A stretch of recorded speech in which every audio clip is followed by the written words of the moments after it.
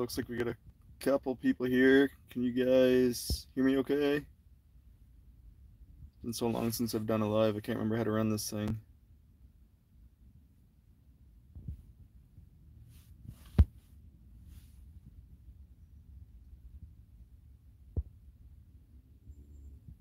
Somebody want to shoot a message?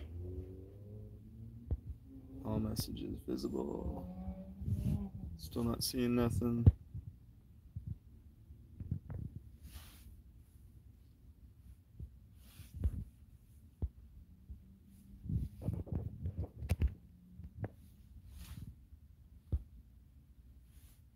Oh, there we go. I got a hello. Hey, what's up, guys? It's going pretty good. Just hanging out at the hockey rink. Young fellas doing some practicing. Hey, Katie. Going pretty good. Sodium induction. I'm a lineman too. Whereabouts are you a lineman?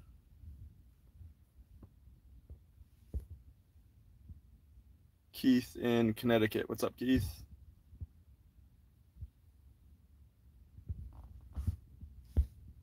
So I gotta warn you guys, I'm on like a 3-inch long charger here, so I can only get my phone so high up here. Love your channel from Maine. Thanks, Travis. Franny the Fisher, what's up, man? Good to see you here. Oklahoma, local municipality. Sweet. Where are you? I am in New Brunswick, Eastern Canada. Intern lineman. Fun to watch you guys out in the world. Any big storm problems lately? So this is from Eric. This past weekend, young fella had a big 4-day hockey tournament in another province, and they were calling for a major storm, so they canceled everyone's vacation. Where it was a hockey tournament, and I had it booked for months, they still did let me go, but while I was gone, there was some crazy stuff going on. We had a pole at the transformer bank fall. It's probably about 2 hours out of town. I think it was a car dealership. It fell and crashed through the roof of the building. The transformers landed inside the building. I got some pictures of it from my buddy, so I'll try and include those on a video here in the near future. Coming at you live from Lake Michigan. I forgot I got to scroll through these messages. They don't auto scroll. How is it dealing with telecom companies sometimes for their lines? We pretty much look after all the telecom stuff, all the transfers. We don't do any new installs, but we do all the transfers. If there's a broken pole from a vehicle accident or something, we'll literally put everything back up in the air. My huge pet peeve with the telecom stuff is probably 50% of the wires up in the air are abandoned. I wish they would dismantle stuff as it gets abandoned, but they don't. So that causes a bit of a nuisance sometimes. But other than that, easy enough to work on. There's some, believe it or not, heavier strains on their stuff than most of our stuff in distribution. TJ C-Class, what's up, man? Not too much. Central Florida. Greetings from Germany. Nice. When's the next day in the life? I will try and capture one of those very soon. Believe it or not, even when I get into the 45-minute long episodes of the Being Lineman, they're actually easier to edit than any of the other episodes, just because I don't cut a lot of the fat out. A lot of times I'm just talking about what I'm doing, so I can kind of blow through the editing pretty quick. So I'll try to get one of those up and running pretty soon. But as I mentioned with my young fellas hockey tournament last weekend, I had to take a couple vacation days from work, plus the weekend was gone. We've got another hockey game 4 hours out of town this weekend. It's leaving very little time to do any filming or any editing, but I'm trying my best to keep up. That being said, if you guys have any ideas or any questions for videos, definitely let me know. I got a pen and paper here actually, so I can write that stuff down. Pretty generic question. How is the eclipse for you? This is from Spurch. So funny story. I had like 4 calls from 4 different residents. They said every light on a street was out, and I started kind of diagnosing its underground wiring. It's a huge pain in the butt to work on, and every time I went up to a light, it came on and worked. So I just gave up on it, figured one of these days I'll take a drive at night and see which ones are actually out. So that's what I did during the eclipse. We were almost in totality here. We were right under the black line of totality. And I went to that street, and as soon as that moon went across the sun, I drove the whole length of the street, and there was one street light out. So I fixed that the next day. I had to run all new wires through the pole and everything. Troubleshooter in Long Island, New York. They show one of your videos in the academy. Keep up the good stuff. That's from Fat Tony. Thanks, Fat Tony. I actually had an opportunity, I'm going to say 6 years ago, to go to Long Island, New York. Didn't have my passport. And they probably would have let me across the border, but they didn't want to chance it. So I had to give up my spot, which sucked. I really would have loved to gone to Long Island, New York. So my partner went instead, had all kinds of great stories. Yes, I do have my passport now, of course. Sodium, I do fiber and telecommunications. Today I found an underground splice box with the cover ripped off. Going to be an expensive repair. Those are a pain in the butt. A lot of our covers get ripped off. We had the old green fiberglass ones, and they can break off pretty easy. So I've got a whole bag of 3/8 stainless steel bolts and a washer that fits it. I just grab a spare. I keep a spare cover on the truck sometimes, and I'm able to at least temporarily secure them until we can dig them up. The new ones we have, it's like I don't even know what you call it. It's like a synthetic concrete. There is a name for it, FlexCon, or I can't remember. Anyways, they last much, much better. The lids probably weigh like 80 pounds. You don't want to jam your fingers on them. Franny the Fisher, they're switching mainly from overhead to underground here. Directional boring is big money too. Big time, that's for sure. What is required to get my journeyman card? It depends on where you are geographically. Here in Canada, we have a red seal test. Doesn't matter what your province you're in. Basically, you do the testing in the province. That's a little bit different. It goes through 4 blocks. You need 7,200 hours of work while indentured into the trade through your apprenticeship. And you have to write a test at the end of every year. And then once all 4 tests are complete, you write your final red seal test, which is the one that's the same federally. If you aren't with a company full time, you can still acquire your hours. You can challenge your tests, and you can challenge the red seal test in the end. But that's just for our area. It's much different, I'm sure, in the US and other countries. How was your apprenticeship? I'm 3rd term. What challenges did you have to face to get where you are? That's a good question. Our apprenticeship was pretty loaded. We did a full 1.5 years in transmission, working on towers, doing live line work on 347 kV. We did a ton of underground metering. We even did engineering and staking. We literally touched every aspect of the trade. So it was fast. The 4 years absolutely flew by. Probably the biggest challenge is where you're bouncing around through so many different tasks. You might work on towers for 6 months and then jump onto a distribution crew and go wire transformer bank. You're up in the air wiring a bank, and I don't want to say you feel stupid, but you almost get a little bit hard on yourself because you feel like, hey, I'm 3 years into this trade. Oh my God, how do I wire this bank? But you might not have touched one for 2 years. My biggest advice for when you are an apprentice, or even if you're not an apprentice, when you're doing a task, if you don't know, ask. Because, I mean, unless you're asking the same questions every day, then maybe you're not cut out for the trade. But I'd rather have an apprentice with me stop what he's doing and ask questions than get himself or somebody else hurt or get himself into a mess. Sven Aguilar, how are you? I am good. How do you guys replace old direct buried primary cable if you have any still in service in your area to use cable and conduit? So yes, all of our primary cable is in conduit now. We do have some direct buried primary cable. We've dug it up and spliced it before in a pinch, although that's not ideal. The last probably 7 or 8 trouble calls that I had where it was direct buried cable that blew up underground, we built an overhead line, and a lot of times that's because it was on like a Sunday or middle of the night. So we'll literally set a pole in somebody's front yard, run wires over the roof of their house if we have to, just to get power back on, and then we'll reevaluate the following week whether we're going to run some ductworks and run new underground, which is often the case, or run a new, more permanent overhead structure. there was a few times where we ended up buying an easement and leaving the poles right where we set them. I think I actually covered one of those jobs in a video a couple of years ago.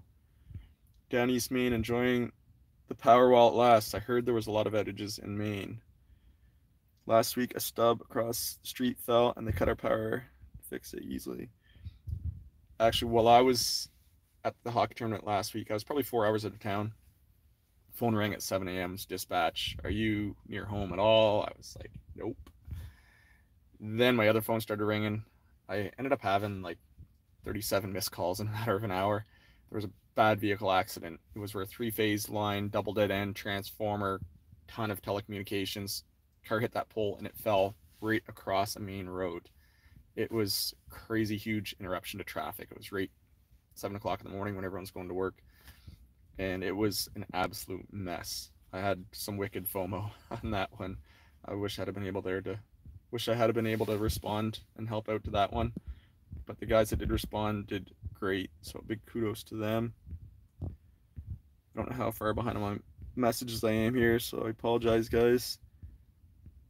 Clips are just convenient dark time for a lineman. Do you know any tips for public if a wire is down besides staying away? Anything that I should keep in mind when sending in a report for linemen? Some companies now allow you to send in your report online and actually submit a photo of it. So if the company in your area has that as an option, that's amazing. Myself, I've got a really good relationship with the local fire departments, the 5 fire departments in my jurisdiction, as well as the town and all the community workers, really. So when there's a bad accident, usually I'm getting photos of it before I even get in the cab of my truck. Those photos, they're pictures worth 1,000 words, right? So those photos help out a lot. Other than that, sometimes when you call in, people will try to say, like, I think it's telephone, or I think it's coax, or it's power line, or it is. Or if you don't know, you don't want to guess. And even if you do, a telephone wire, there's so much tension on it, it can wrap up around a live wire, even the primary, when those wires break. So biggest thing, the information is just to communicate with them the urgency of it. If it's near a school, near a park, if it's blocking a road, if transport comes by and it's going to hit a low wire, make sure you communicate that stuff so they can prioritize it accordingly with their crews. Sometimes I'll get a wires down call. 99% of the time, it's a communication drop in someone's backyard. So if I'm an hour out of town, I'm working on a street light or something, I get a call, they say, yeah, there's a wires down in someone's backyard. I'm going to finish the job I'm doing. I'm not going to take off right away. I mean, I'm not going to stay there for 2 hours and work either, but if I know it's a wire down across the road, it doesn't matter what I'm doing. The truck's packing up and I'm going to hit the road. So it's important to communicate the urgency of the call.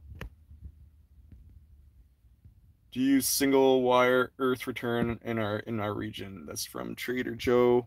We use multi-grounded systems. So every pole, every neutral, everything's bonded together. Our neutral is bonded to ground.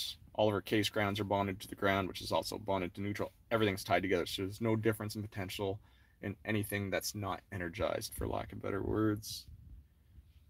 Do you work for yourself or for a company? I work for a company. I have a very unique position within the company that I have my own territory that I am the first responder for. I keep the vehicle at my house at all times. I'm on call at all times. So I'm not a big drinker or anything. Pretty much phone can ring any day of the year, any time of day or night. I get that first call always. Now, like last weekend and this weekend coming up, where I'm going to be out of town, I simply let the dispatcher know and they'll have somebody in the neighboring community cover my area. If it's storm conditions, then they'll put an extra guy. They'll pay him a couple hours to cover my calls on standby for the weekend. I might have enough battery to unplug my phone here for a bit. Do all high lag transformers have 3 single phase transformers, and can a high lag transformer sit in a single can? You put me on the spot here because it's been a long time since I touched any high lag banking. I believe you can have a high lag transformer with two transformers to produce 3-phase power with a high lag. Pretty sure. If anyone can confirm that, definitely correct me in the comments here. Delta primaries, they're pretty much all gone now. Actually, that's Julian. He says in Northern California we have a lot of Delta and almost exclusively using 2-bushing transformers. So we used to have a few setups like that. I don't think there's any left in my area at all. Favorite hockey team?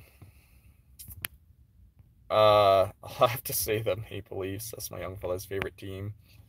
I like Washington. I like watching Ovechkin play, but I'm not so much of a big NHL fan as I am just a fan of taking my young fella out to the rink.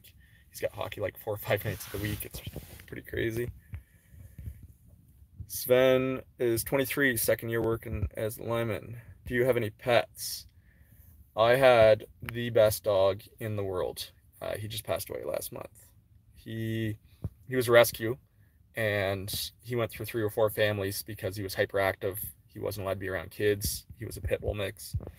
I'm spitting all over the place. And I was living by myself, so I took on the challenge of helping out this dog. Within 2 weeks, I could have him off leash in the woods, walking around puddles. In fact, I'm not sure if I locked the video or not, but if you go into my videos and sort by oldest, I have one, my dog's name was Ghost, and it says something like Ghost dodging puddles or something. That was 3 weeks after I got him. He was an extremely well-behaved dog. Miss him a lot.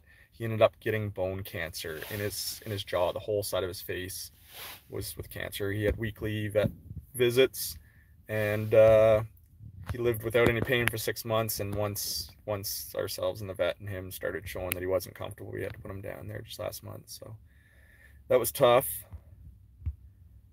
Agreed about having power in down East Maine. Friday will be another test. I assume there's more weather coming Friday. Have things improved around controlled prevention of backfeed from home solar during outages?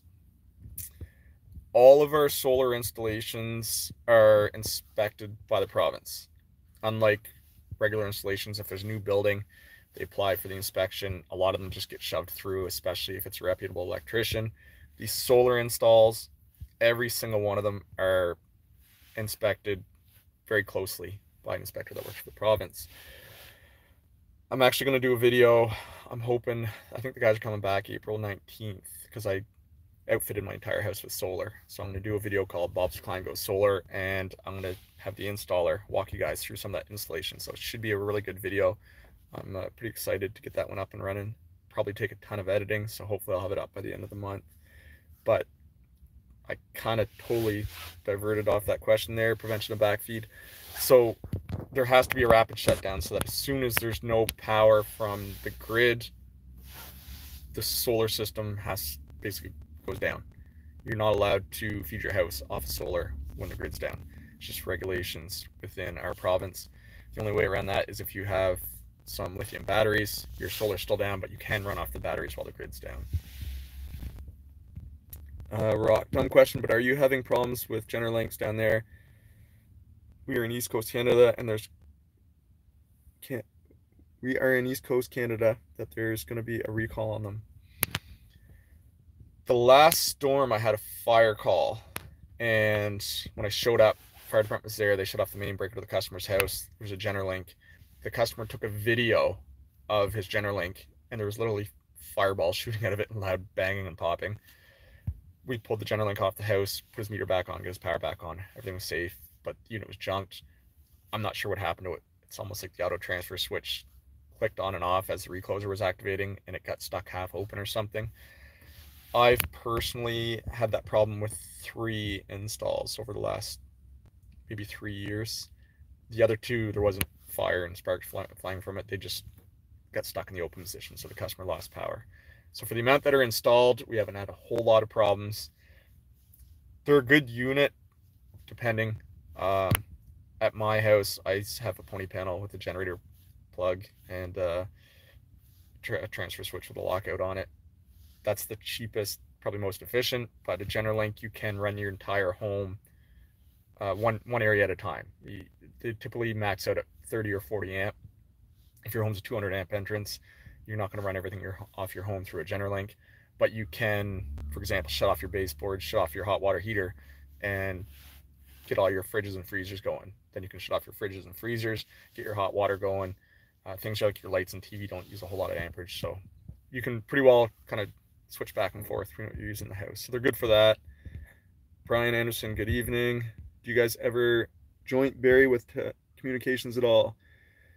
We do, kind of. It's in the same pit, but not the same concrete duct bank, so they are separated in that aspect. Claudio, hello from Homestead, Florida. I gotta plug my phone back in. It's just giving me an alert here that it's gonna die. Claudio, I'm a lineman apprentice. Thank you for the videos. They have helped me understand more. Does the energy in NB is nationalized just like in Quebec? I'm not sure what you mean by that question. We buy and sell power in our neighboring provinces and through the states. Oh, and then Rock says only from the nuclear plant in New Brunswick.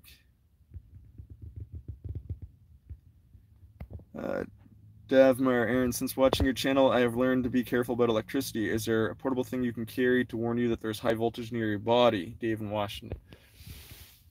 We use proximity indicators that have settings from 120 volts all the way up to 500,000 volts.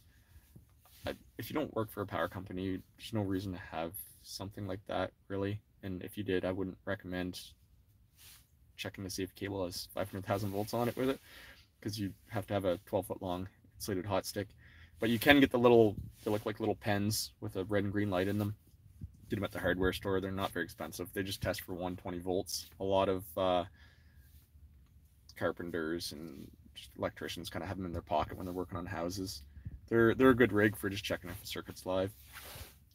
Reap what you sow. What is a cutout? A cutout is basically a switch, but I don't even know why they call it a cutout. There's a spring-loaded fuse link in it. Some of them are solid blade, so it's literally a switch. You open and close it to disconnect power. But the majority of them have we call door. It's a barrel, a hollow barrel, and there's some kind of a chemical powder inside that. There's a fuse link in that. When the fuse link's tiny, super tiny, and when the current gets high enough to melt that fuse link, there's going to be an explosion because of the arc flash. That heat has a chemical reaction with that powder that's lined in the walls in there, which extinguishes the arc, and then the spring drops the door open to disconnect the power and the arc at the same time. Andrew McCabe, longtime listener, first-time caller. I'm a telecom lineman in NC. I would love our energy company to catch our pole transfers. The energy company use line contractors and they leave us floaters. Hey man, from Sookie or Sook, BC. Eric, what do you guys do differently heading into the spring, summer versus winter? A lot of people think that the winter is our busy time, and it's not at all. Winter is slow for the majority of the time. Summer, ton of construction. Because our summers are so short, when the good weather hits, there's machinery going like crazy. There's a lot of accidents. Thanks, Dave Maher. There's a lot of accidents from machinery. People start getting excited, driving way too fast with cars. We get a lot of broken poles, a lot of underground lines get hit, and then just a lot of construction in general. We have hundreds and hundreds of units, probably thousands of units of apartment buildings going up right now. We're also doing a huge overhead to underground conversion in our downtown area. Other than that, wintertime, a lot of times we'll try to get our inspections done. We do want to check each and every one of our more sophisticated equipment, our pad mounts, our power transformers, our switching units, regulators, reclosers. So I try to get that done throughout the winter. We had storm 70-mile-an-hour wind, lost power for only 10 minutes. Shout out to the guys and gals at Slamco here in South Louisiana who kept the lights on. Watching from UK, new viewer. You were recommended. Nice to meet you. Nice to meet you as well. Genius Bar Live Music. Why do the pad mount transformers hum?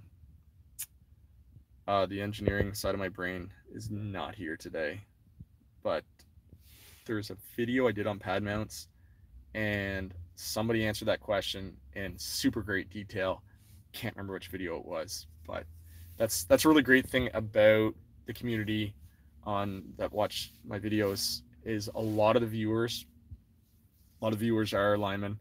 A lot of really smart people view the channel and are really selfless with their knowledge. They engage in a lot of the questions, and it takes a huge load off my back. Some of the more technical questions, I got to dive into the books from back when I did my school, if it's stuff I can't remember. But the viewers are all super great, so definitely check out the comment sections when you're watching videos, and don't be scared to ask questions. If I can't answer it, guarantee there's someone who will.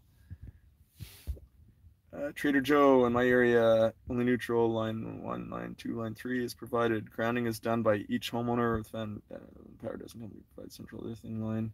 What's your opinion? Why doesn't the power company provide a central earthing line? What's your opinion? I like a multi-grounded system much better. It's a pain because a lot of people steal the copper, so we actually don't even use copper anymore. We use like an alloy now. But I feel it's a lot safer because when you're climbing on a pole, everything's same potential. Again, except the primary or whatever is supposed to be energized. Also, if a homeowner loses their ground, it's not the end of the world. Our system will compensate for much of that. There are some advantages to not having a multi-grounded system.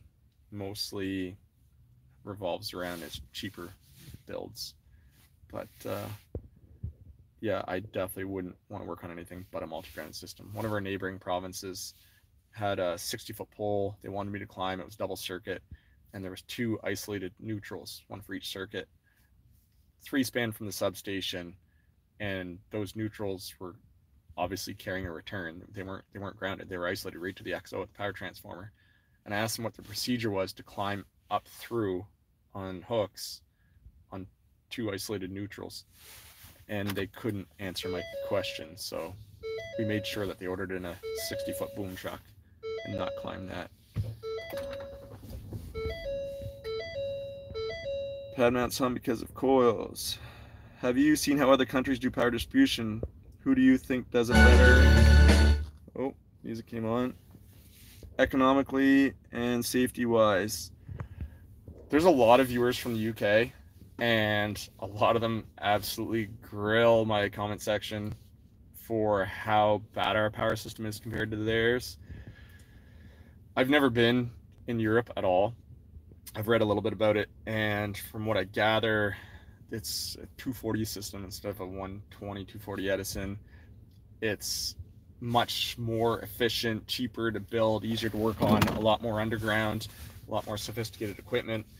A lot of the reason that we have the 120 240 and the 60 hertz is here is just because our entire infrastructure was half built before the technology came around where they could start going the other route, and it just didn't make sense to start from scratch. So I don't know a whole lot about that, just a little bit of stuff I read, but a lot of the European viewers do mention a lot of things about their system being superior, and I believe that. They hum because they don't know the words. Rusty B. Did a transformer ever explode? I haven't had a transformer actually explode on me in years, probably 10 years. Even when people say, oh, when a transformer blows, there's a huge blue flash in the sky and all that. That huge blue flash, a lot of times, it's still just the cutout fuse blowing. It's loud. There's a lot of fire coming from it. It's pretty aggressive. But I had, I think, 3 of them within a year one time, where I showed up, the lid was off 200 feet away, the oil was half gone, and what oil was left on the transformer was on fire. Messy scene. I've had a house completely covered in burning oil before. You don't want to be around a transformer that actually blows up. Adam Olson, magnetic field makes the iron core expand off and on 60 times per second, so it expands and contracts 60 times per second. I've noticed in some areas around here that there's a transformer every pole, and other areas are further apart and run low voltage between poles. Any advantage to one method or the other? Typically cost. When we build a subdivision in town, we'll plan for there to be a home on every single lot. Usually the plan's already in place. It shows the division of the lots. We'll put, say, a 50 or 75 kVA on every third pole. We'll run a little bit larger size triplex to account for voltage drop. and that 75 kVA will easily pick up 8 houses. If we're out in the country, the whole subdividing thing hasn't really gone on yet. They know there's houses going in, but one of them might have 6 acres, one of them might have 1 acre, 2 acres. We'll just run the poles, primary, neutral, nothing on them. A lot of times we'll just drop a 25 kVA on the pole in front of the house to feed them. Another house builds just down the road, we'll drop a 25 kVA in front of his house instead of going back and stripping everything. But it really comes down to cost and whoever the designer is. There's not a whole lot of advantage on one setup versus the other. Do you have to go to college to be a lineman? No, you do not. In my province, the company I work for, the college is basically the farm pool for the company. So if you went to this college, you get first dibs at applying for a position, but we certainly do hire journeyman linemen off the streets, for lack of better words, or from other companies. As long as you have your ticket, you can challenge, in a lot of jurisdictions, you can challenge the testing. As long as you can prove that you had the amount of hours worked in, you have somebody sign off on all your tasks. There's a few ways to go about it, but regardless of which direction you're taking, whether you go to school or not, you do need to put in the time, which is typically 4 years, 7,200 hours, and passed all the testing. What's your thought on straight versus twisted shank climbers? I like the twist, just because it's what I'm used to. That's one of those things. I've had a guy give me a pair of Klein straight hooks. He said they were the most comfortable things he's ever used. I tried them and I couldn't stand them. It's just what you're used to. A lot of times it's whatever you start on. Different manufacturers of your climbing spurs put pressure points in different areas, whether it's on the inside or the outside of your ankle or the top of your foot or the back of your heel or whatever. There's different pressure points, and once you get used to a pair, it's hard to switch. Do you guys have trip saver cutout matched reclosers in your area? If you do, how do you manage them or open them?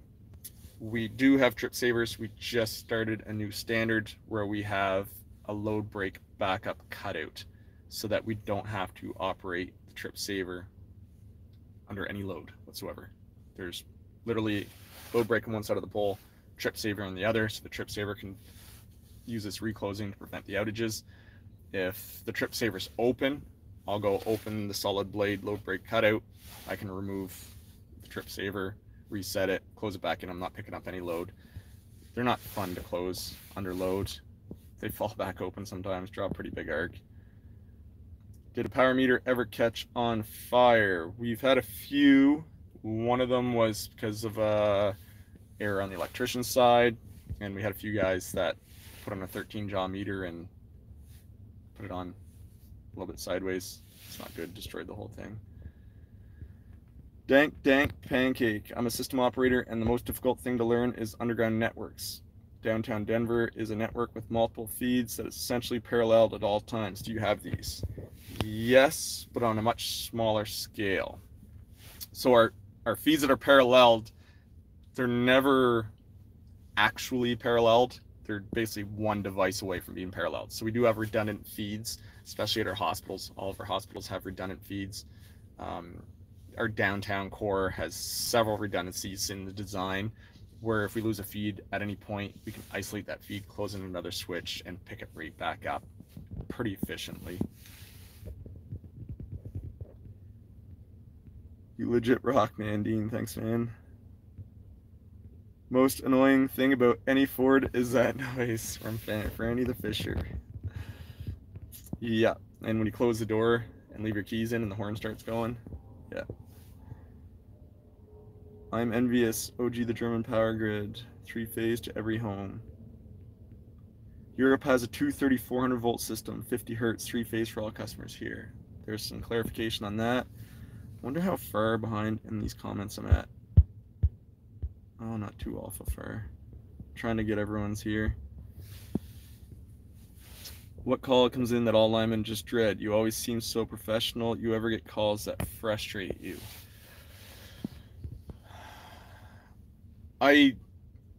Obviously we get called in family dinners, middle of the night when you're tired, inconvenient times for personal reasons. When I get those calls and it's because of an outage from weather or whatever, I don't mind a bit. I'll get up any time of day or night. I'll miss anything I have to save somebody's life at a car accident or respond to a house fire. What I really hate is when it's a call because of somebody's negligence. Usually that's from vandalism and theft. When we have a break-in our substation, somebody pulled the wrong wire, almost fried themselves, knocked out power to half the city, and I got to wake up in the middle of the night because this guy did that. That really gets under my skin for a few reasons. One is I had to wake up. Two, a lot of the public get really pissed off because they're saying, geez, it's a nice night out, no wind, and power's out to half the city. They don't know it's because of vandalism. So that bugs me. I hate those calls. Just kind of another pet peeve. Process of building a house. The utility's threatening to remove the pole and transformer if I don't get permits approved within the next 6 months. Ever heard of this? Our date is like 2 years. If there's, let's say a house was demolished, the infrastructure's in place. If 2 years go by, we're going to remove that infrastructure. If the customer is in contact with us and they're like, look, I'm building here for sure, I'm in the process, getting the permit, we're not going to go and yank all that stuff out of the ground. We're going to give him the time he needs, unless, of course, he's really taking us for a ride. But generally speaking, I think that would be kind of ignorant for them to go through the trouble of removing infrastructure if somebody's building there. Can you sing Glenn Campbell, I'm a lineman for the county, and drive the main road searching in the another. What about pad mount with the blown elbow from a recent video? I'm not sure what happened with that one. I'm assuming water got into the connection at some point. I don't know, because usually the elbow itself is what blows up. This one here was the insert going in, but the pad mount itself is actually, I don't know what happened to that. How does 7200 volts feel? Don't want to know. Love the videos from Highmans. Did you accidentally cut a TV coax line? Probably accidentally cut one or two of them before. Is inrush current a common problem in pad mounts? No more common than it would be for any electrical setup, really. Do you have any PME9 or Vista pad mount switches? Yes. We got some Vistas for sure. PME9, I can't remember. We ordered a whole bunch of new equipment in for the underground conversion for downtown. A whole lot of new stuff. It's outside of the area that I cover, so I want to try to get involved in it so that I am familiar with the equipment, but I haven't fooled around with it a whole lot yet. What to do with old power line cables? I got a couple old cables from a power guy. He gave it to me. We recycle all of our old stuff. If there's an old line going down to someone's barn and the old fella says, hey, can I use that to run to my shed? It doesn't bother me any. But generally speaking, we do recycle all of our equipment. Sometimes we'll leave a pole behind if somebody's going to make use of it, save us from bringing equipment in, yanking it out. Basically, if it works out in our best interest and we're not losing money from it, then no skin off our back. How do you handle burnout being on call? That's from Nate Cross. That's a good question. So I'm super lucky. The company that I work for is really good with that stuff. I've literally called my boss before, said I got a call, it's a 2-hour drive, can you send me another guy? And the boss would say, oh, do you want to go home? And I say, no, I'm good, I just can't drive right now, I'm just tired, kind of thing. Send a guy over, he'll drive, I'll have a little snooze in the passenger seat. Once we get there, both of us get out, we're good to go. If I call him up and I say, look, I need a week off, no problems. I have to use vacation, obviously, for the 8 to 4:30 time, but for the after hours, I can get somebody to cover me at any time, as long as I'm not taking advantage of it. If I call every weekend, obviously I'd lose my position, but they are definitely really good with that stuff. Helicopter space replacement method, interested if offered. That was the direction I was heading with my career. I wanted to work out of a chopper, and then I landed this position where I work out of my house and keep the truck at home, and it's been a lot of fun. And then really having a lot of really good engagement with the community and stuff. So I kind of changed career paths. I'm happy where I'm at now, but I would definitely love to work out of a chopper. What happens if you change the tap of a voltage regulator under load? I know that you're not supposed to, however, I've never seen the result. Voltage regulator, you can change the tap under load. Transformer, you can't, depends. There are some, but generally speaking, a transformer to have an offload tap changer. Pad mount transformer, power transformer, or pole mounted transformer. If you switch that while it's live, it's gonna blow up. Wouldn't be good. What's the biggest service you've landed at any site, industrial, commercial, or whatever? We got a 1 megawatt. Well, actually, no. There's a pot plant manufacturer place that's kind of owned by the government, but kind of not. They have a 138 kV substation just for the one building, and it takes like a full minute to drive by the building. It's huge. That's probably the biggest service that we have in town here. I don't know what the service entrance is rated for, but it's basically a substation the size of what I have in an entire village in another part of town for one building. Do you plan the low voltage distribution and subdivisions differently since EVs are popular? Have area codes been changed? Basically, as any electrical work is done at a person's home that has a drastic change on the demand, they're supposed to apply for the permit. That permit goes through both the province and us. And as permits come in and we see that load change in subdivisions, we upgrade and maintain the system accordingly. When work is done without permits, that's when that can get a bit hairy.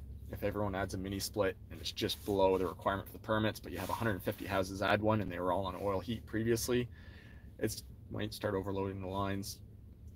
Our lines are generally overbuilt quite a bit. They're running at like 30% capacity most of the time. So it takes quite a bit, but if it does get to the point where things are overloaded, then we'll upgrade the lines accordingly. Kevin, thanks for keeping power on, Bob. No problem. One of the hospitals near me has a dedicated substation in the back. How do you put stay insulators on guy wires? Our guy wires, we use epoxy rods, which is like a epoxy insulated 6-foot long rod. Just basically has a hook on either end. We put preform through it. I'll have to show that in the video one of these days. Kind of hard to explain, but it's a super simple setup. Have you ever got stung by wasps while working on a pole? Yes, quite a few times. It sucks. Hello, sir. Retired transmission distribution switcher from Chicago Power Company, ComEd. My question is, overhead linemen are allowed to switch in the substation yards. In Chicago, they're separate. We have a separate trade for that, but for emergencies, we do all the switching in substation. We're certified to work on transmission, distribution, and substation. There is a separate trade here for each one. Our subtechs are called electromechanics. We have transmission, distribution linemen. When I get a call at 3 in the morning, anything I got to operate, I'm qualified to operate, regardless if it's transmission, substation, distribution, whatever. And we do that quite a bit. Porcelain insulators. We went from plastic to porcelain to glass to porcelain, back to plastic. I don't know. The plastic ones are lighter than the porcelain, for sure. I've seen all types of insulators fail, really. Do they use fiberglass or metal booms on the trucks? It's metal, but there's a fiberglass section. Like the main boom section's all fiberglass. The knuckles are generally metal. What's up? I'm a solar installer teacher from NYC. Any solar experience to share? So I mentioned at the start of the video, I did just have solar installed in my house. Not an expert in it, but I'm going to release a video called Bob's Climb Goes Solar. Hopefully by the end of April, we're going to have the installers answer a whole lot of questions. So I'm hoping that's going to be a real good video for you guys all to watch. Aaron Marichik from a fellow Aaron. I'm not an electrician, but I work in IT and find your videos fascinating. Keep up the great work. Thank you. Appreciate that very much, fellow Aaron. Checking the map, I can see the hospital appears to be on a single 69 kV line with its own substation that branches out to the neighborhood. That's very possible. Most annoying call, getting called out for a customer trip breaker and dispatcher didn't contact the customer to walk them through resetting it. Yeah, those are a pain. Easy money calls. A lot of times when you show up and it's just a breaker, one side of you is like, oh yes, I can go back home. The other side of you is just kind of like, oh, this is such a waste of time. So they're kind of bittersweet. Glitter fart. Hope everyone's having a great week. Spurch, what's your biggest oopsie that you ever did? The biggest oopsie I ever did that was like dangerous, and I actually filmed an entire video explaining this once, and I didn't post it because I didn't have enough visuals and I didn't like the format of the video. Maybe I should post it anyways, but I'll give you the super skinny version. We were running new conductor, probably 50 span, 2-aught ACSR. We ran the conductor below the neutral on the pole on blocks, on a pulley system basically. It came off our wire trailer, went up, went through a rope, pulled through 50 poles, back down the other end. We secured it with a set of come-alongs. When we cut that wire off the trailer, I was holding that wire in one hand, and the lead at the time, I think I had like maybe 1 year. I was first block apprentice. I held that wire. I wasn't holding all 50 span. There was a set come-alongs on the next pole, so I was holding maybe 50 meters of wire. And I reached out and grabbed the down guy for leverage to pull it tight and ground it against the down guy. Well, I had a piece of wire in my left hand that wasn't isolated. We did have a ground on every 5 span, but there was a transmission line nearby that was creating capacitive coupling, which was then creating circulating current through all the grounds. And then I grabbed onto an anchor rod with my right hand, and I don't know what voltage I got, but it went in through my left hand, across my heart, and out my right hand. I kind of got locked on, but kind of didn't because I had so much tension. I fell almost instantly. It hurt a lot. It scared me a lot. It sucked. Don't ever put yourself across two different conductive objects that even have a possible chance of having a different potential. Shorty picks. Just started a new job as a power system operator. I've learned a lot from your channel and look forward to seeing it all for real. Thank you very much. Houston, Texas, Seabass. Local power company out here is replacing most of the wooden poles with these big hollow composite poles. What is your stance on that? We've got some here. I tried them out. I installed one. They're a huge pain to drill. They are much more durable, much more expensive. They're like $4,000 a pole instead of $400. There's a place for them. Overall, if every pole we had to work on was a composite one, that would kind of suck. It'd take a long time to work on them, but you're not going to get ants and bugs and woodpeckers on them either. So they're definitely more durable, more rugged, withstand bumps from vehicles a little bit better. Have you ever experienced cold load pickup where a line has been de-energized for a while and once energized, lateral tap cutouts blow due to inrush current? All the time. That's a video I've been meaning to do for a while, is cold load pickup. Every time I have the opportunity to film one, things are just way too hectic to even think about taking out a camera or taking the time to explain everything. One of these days I will capture something with that. But basically, yeah, cold load pickup, you get a -35 day, power's been out all day, everyone's freezing. As soon as that power comes on, everyone's cranking their heat, saying, it's almost like voting where you say, oh, my one little vote's not going to matter. When there's 2,000 customers out, we tell them, don't crank up your heat. One guy's like, it's just me, doesn't matter, I'm going to crank up my heat in case power goes out again. But everyone thinks that way, overloads the system, and it starts popping fuses everywhere.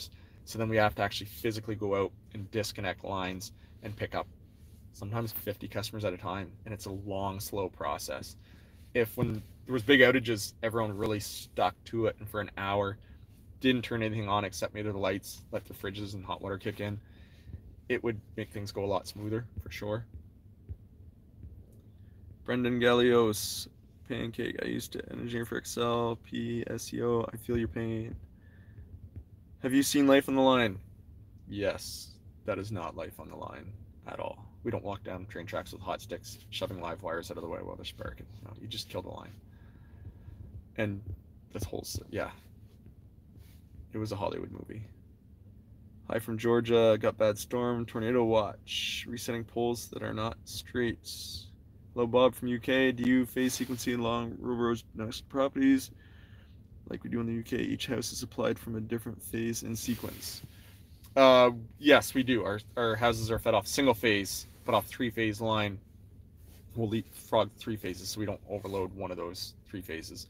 When one of those 3 phases takes off into a subdivision, if it grabs 25 houses and the next subdivision only grabs 5, we'll make sure the next few lines go off, say, the center phase and opposite phase. We try to keep them all balanced out to reduce the amount of return current in the neutral as much as possible.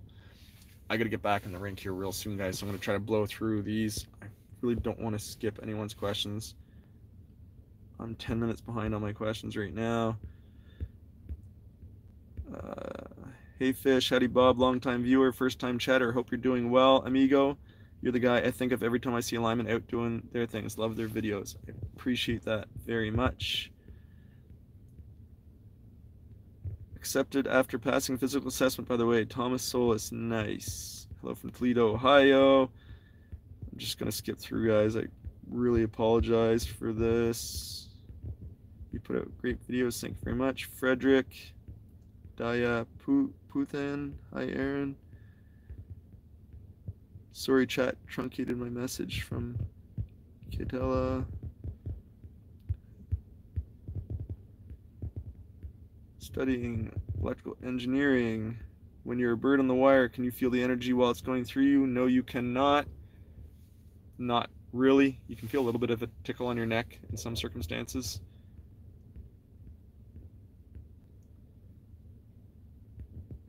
Uh, 3 a.m. trouble call. Equivalent to a VFD 3 a.m. trash can fire. Sucks. Michael Bishop. Then I don't contribute to the cold load pickup. Perfect. I watched Life on the Line movie too.